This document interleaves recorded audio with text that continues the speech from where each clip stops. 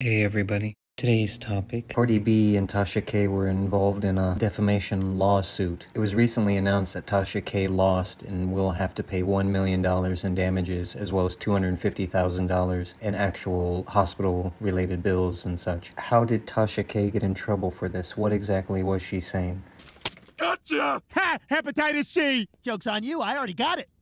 Man, you got any spare change? Sorry, bro, I'm all out, man.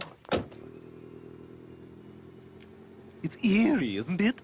Like looking into the future. So, what did we learn?